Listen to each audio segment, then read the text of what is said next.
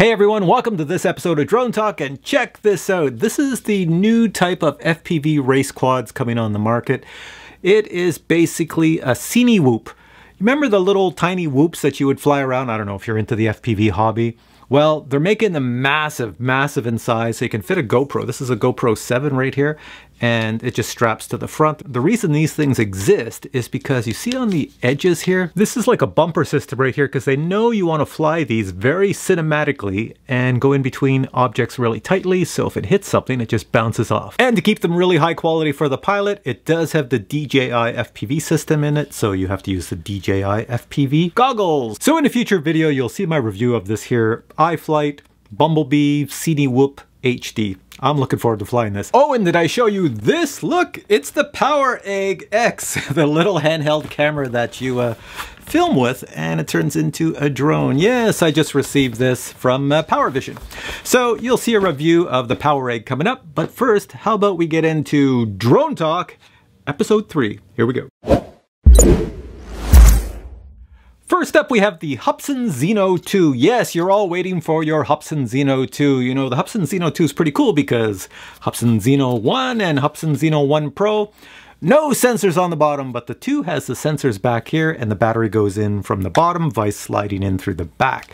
So it's pretty decent, and there's some video footage out right now. You're probably watching this as I'm talking. In the video, Hubsan is showing you that the low light capabilities of the ZINO 2 have been enhanced, so that you get blacks and you get brights, and it looks pretty good. All right, so everybody's going, yeah, that's great, but I pre-ordered one. When's it shipping? Well, they had problems with the app, but the app is now available in the US and Canada. You can get it. So it should be shipping soon. You know, I asked Hubsan just recently, just like yesterday, I said, hey, when are you guys shipping this thing out to North America? And I received silence. Normally I get a response. So I might get a response tonight, and if I do, I'll put a comment in this video. Just check below if there's any update on when this thing is shipping. Next up in discussion is the Autel EVO 2. In my last drone talk, I was discussing should I get the 8K version or the 6K version. The 6K version is much better than the 8K version because it's got a 1-inch sensor, high dynamic range, and a much better lens than the one that's on the 8K version.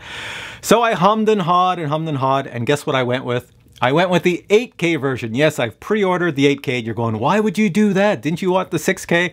I did want the 6K, but here's my methodology. Tell me if it makes any sense. I ordered the 8K, well, pre-ordered it, and by the time I get that, and by the time Autel comes out with the cameras for the 6K cameras and sells them individually so you can upgrade your 8K, by that time, I'm expecting that, well, DJI might have a new drone out that might be incredible, and then I have to make a decision between that new incredible drone and the 6K version of the EVO 2. So anyways, that's my thinking. Now, for all of you that want to pre-order the EVO 2 and get the EVO 2 8K, 6K, or the rugged thing, you know, with the case back here and all that other good stuff, well, you can actually do that right now. If you check out the DroneWorks website, there's probably other websites as well that are doing this. I know they're in good contact with Autel, and they have everything for pre-order. You put a little down payment and you're in line to get your Autel EVO. And yes, they do ship internationally, so you live in another country, they may just ship to you. Of course, you're gonna have to pay the shipping fee, but hey, you can get your Autel EVO. And my plan is not to buy the case, because this case here I made myself. Well, I just bought a case from Canada, and it's a really good case, probably better than the one that Autel has. But the foam inside you have to cut out yourself, so I cut it out to fit the EVO 1, and I'm just gonna make it a little bit bigger to fit the EVO 2. At least that's my plan. Now, a lot of you have sent me emails in the past 6 months to a year, always asking the same question about Chinese retailers. You want to buy a drone that I show on my channel, and the drone could be from Banggood, Geekbuying, GearBest, AliExpress, TomTop, Cafago. I don't know if there's any other ones. Anyways, you always ask the same question, not all of you, but some of you. Is it okay or is it safe to buy from these Chinese retailers? That's one question I received. The next question I receive is, I ordered a drone from one of these Chinese retailers and they didn't ship it to me. Or the next question I receive is, I ordered a drone and it took forever to get to me, like months on end. I'm gonna discuss this right now, so here we go. First thing I have to say is if you buy a drone from the Chinese retailers other than DJI, do not place in your mind that they are a North American or European retailer. They are not. They operate by a different sort of criteria. Let me start by saying stores like Banggood, GearBest, Geekbine, TomTop, they don't just sell drones. You can buy lipstick, you can buy jewelry, you can buy clothing, you can buy power tools, you can buy dog food, you can buy anything. They are basically an Amazon. If you want to think of it that way, they're kind of like an Amazon. And just like Amazon, I know a lot of you are familiar with Amazon, Amazon Prime normally means that Amazon has the product in their warehouse. So when you order Amazon Prime, you pay a little bit of a premium and you get the product within a day or two, or even the same day, because it's in their warehouse. When you order something that is not in their warehouse, well, that's just another retailer. In other words, me, Captain Drone, I could sell products on Amazon and you would never know they're from me. I would just put a store name, I would sell them on Amazon, you would think you're buying from Amazon, but Amazon would just send me the shipping requirements and I would just fulfill the order and there you go, you get your product. It takes a little longer. So in China, it's the same thing. Since these retail stores sell all sorts of products, they're not all in this one store's warehouse. So it might be some guy down the street or some guy in another city in the country of China that has the product. So when you order it and shipping takes a while, it is up to this other person to ship it out, or this other company. One of the biggest complaints I have is that when you order from these Chinese retailers, the shipping takes so long, and that's because of what you chose. So when you buy a product from them, check the shipping time. It's in business days, not calendar days. So if it says shipping time is 15 to 18 business days, that means over a month to get to you, not 15 or 18 calendar days. No, no, no. Pay a bit more for shipping and also add tracking, because if you don't add tracking, you'll never know where your item is. And the great thing with tracking is if you add it, even if it goes by post, it is still tracked by China Postal. So they use their system. Of course, they're not going to use the United States Postal or Canadian Postal.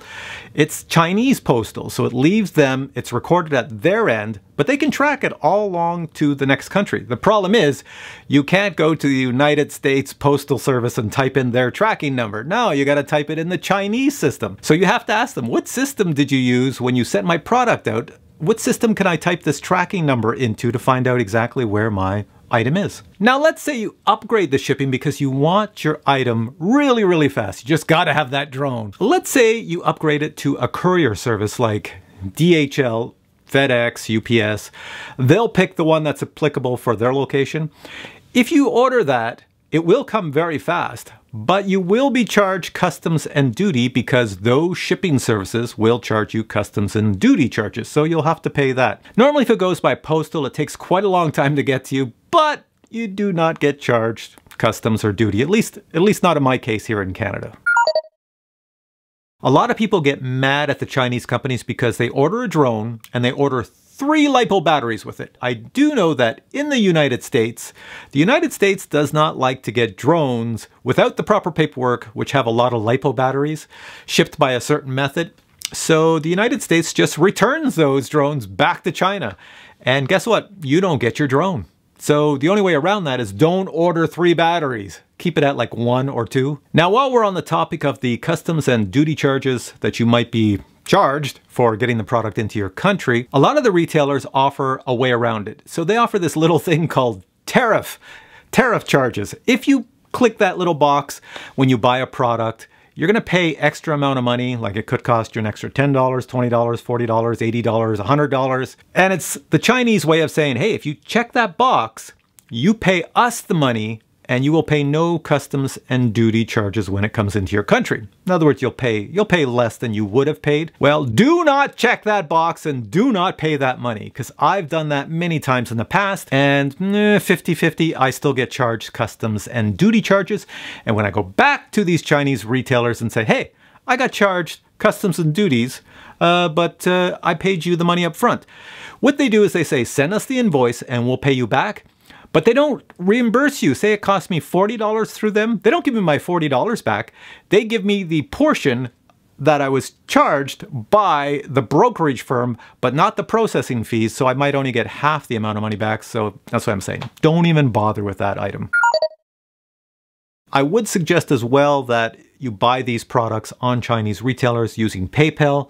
Don't use a credit card or anything else. PayPal's the best. So let's talk about refunds right now, because a lot of people worry about that. So it works like this.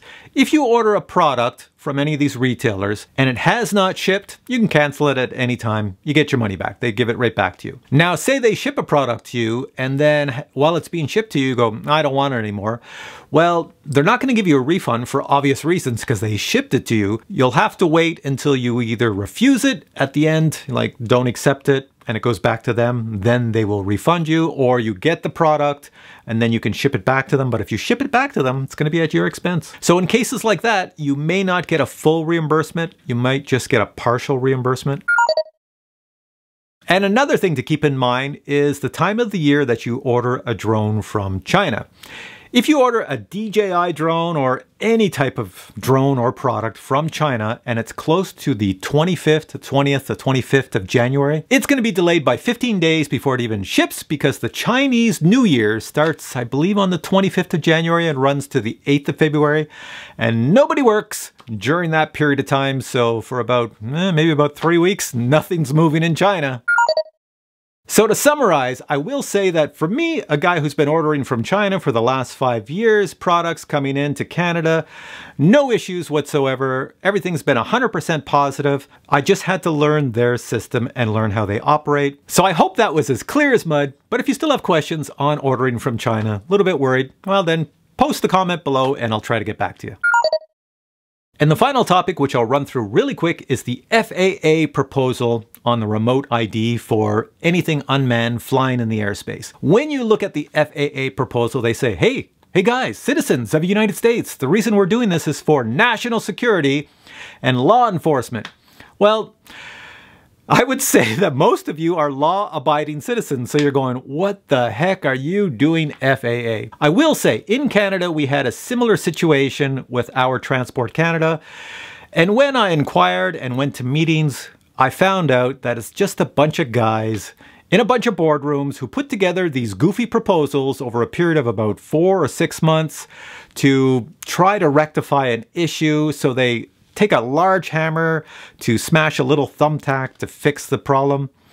And most times they get it wrong. At least in Canada, they got it wrong almost every time because it's the government. And these guys are not hobbyists. They don't know. They just know the higher level stuff. The FAA is pretty decent in that they let you clarify to them how they got it wrong. So to me, in my opinion, I'm a Canadian citizen, but you know, your issues are going to affect me eventually because my Canadian government's going to look at what you guys do and then it's probably going to transpose its way into Canada in about 5 years.